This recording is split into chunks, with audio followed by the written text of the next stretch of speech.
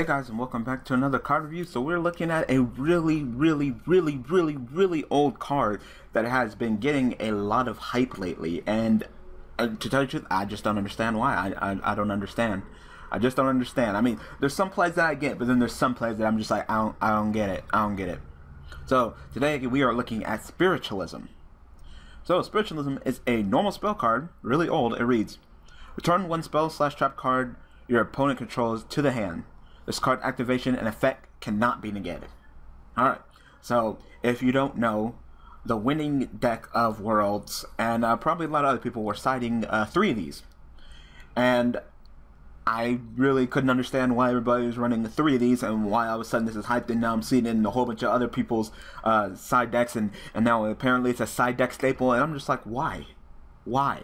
Because when you look at the cover face value, why? You know, why? All right, let's look at face value, and then we'll go over some of the plays and stuff that you can do with it. So, it's a spell speed 1, not even spell speed 2. So it's not like you can even, like, you know, it's not even a quick play spell. You can't like chain it or something. You can't play during your opponent's turn. Can't play during your opponent's end phase. No, it's only spell speed 1.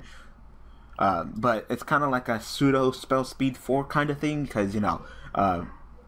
This card's activation and effect cannot be negated, so it's not like, you know, your opponent can respond to it with anything, but they still can respond to it. So I take back that spell before, and you know, it's not like Super Poly where you can't activate anything in response. You can. It's just this card's activation and effect cannot be negated. Anyway, you play this card.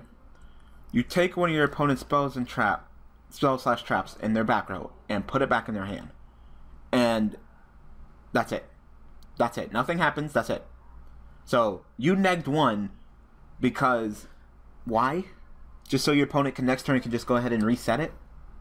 Like, I just don't, I just, you know. Now, there's 2 reasons why I think I understand why they went with this and why, you know, it's being overhyped, but overall, I just don't get it.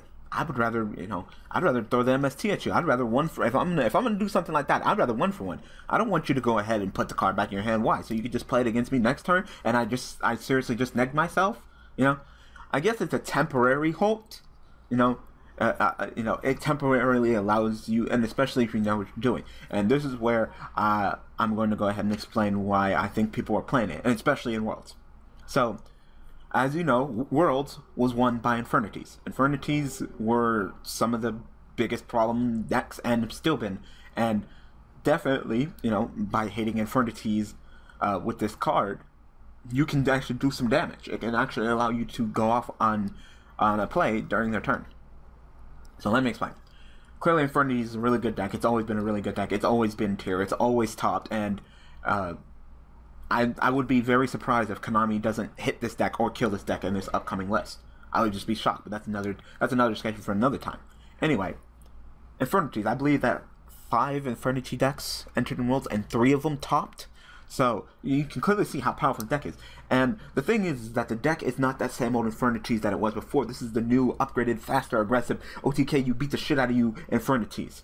And one of the powerful things about Infernities is that, of course, Archfiend can search for your back row. Now, in the top deck, the deck that won Worlds, the only back row he ran was his 1 barrier and his 3 breaks.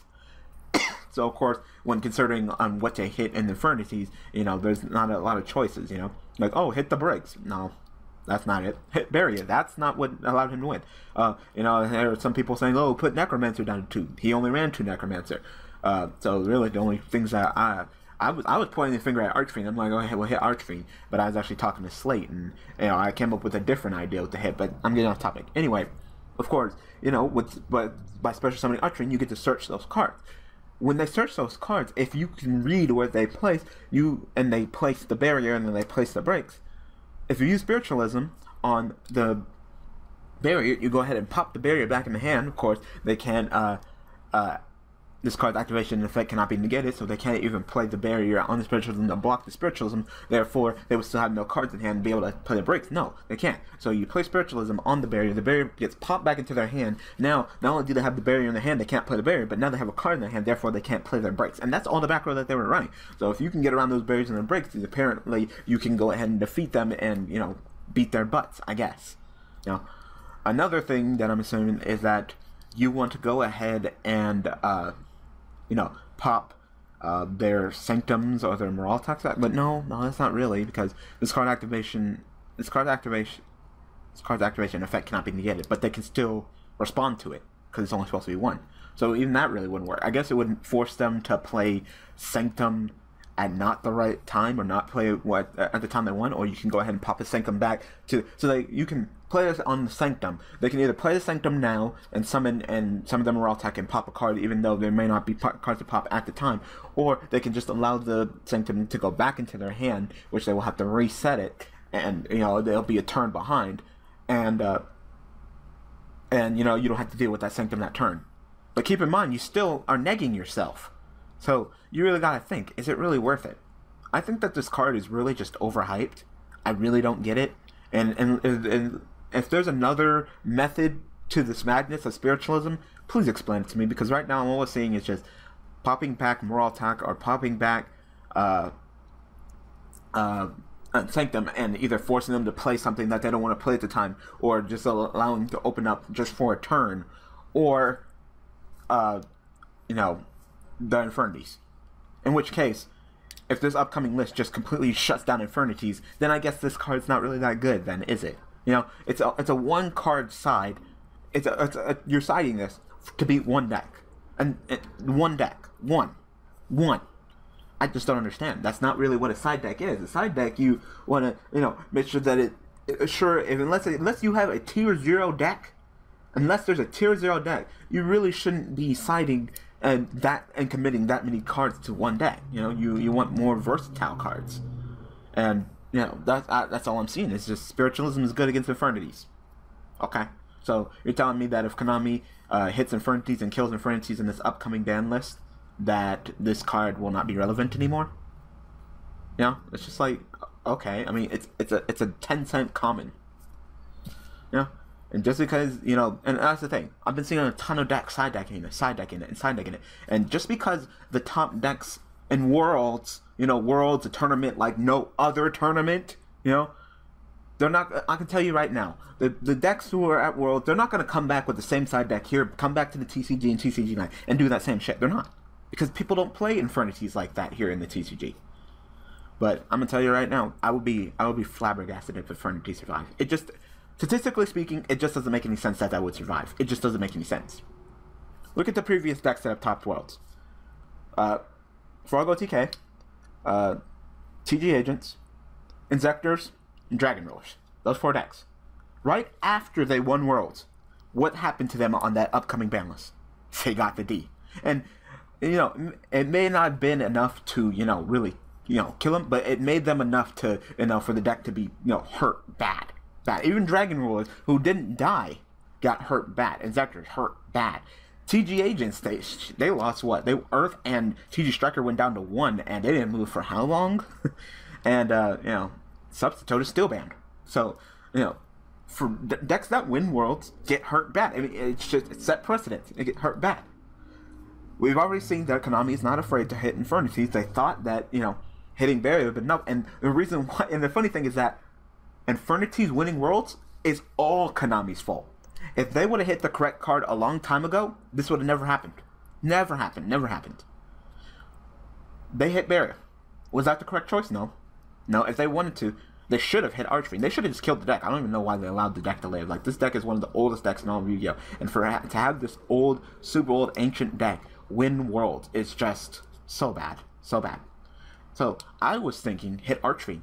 Hit Archfiend, the deck is done. But there's another way where you can kind of hit the deck and not really kill it, but definitely hit it. In which case, by not only putting Soul Charge down to 1 or banning it, that would hurt, but taking away their Infernity launcher. And I was actually talking with the Slate. It's not the back row.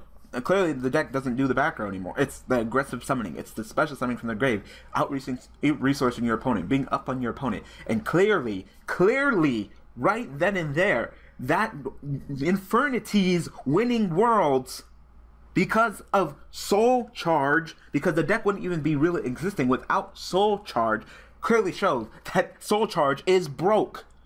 I don't know why people are getting to this mentality where, oh, Soul Charge is broken, Soul Charge isn't broke. It won Infernity Worlds. It's not about the life points cost. It's not about the non-attack. It's being up on your resource. It's putting your opponent into such a predicament that they can't do shit. And that's what makes Soul Charge powerful. So, at this point, if Konami, I think Konami should ban Soul Charge. I mean, if they want to put it to 1, if they're going to 1, okay, fine. If you want to put Soul Charge to 1, then go ahead and ban Launcher. Or vice versa. You know, vice versa, I still wouldn't care. But, you know, ban Soul Charge, keep Launcher at 1, or ban Launcher and put Soul Charge to 1. Whatever order combination you want to do, that is what you should do, Konami. But if you don't, then I would just be flabbergasted. I'd just be like, okay. Either someone has a hard-on for Infernities up in that big Konami building, or they're planning on giving the deck new support, which I don't see at all. But there must be something. I would have to be missing something, because yeah.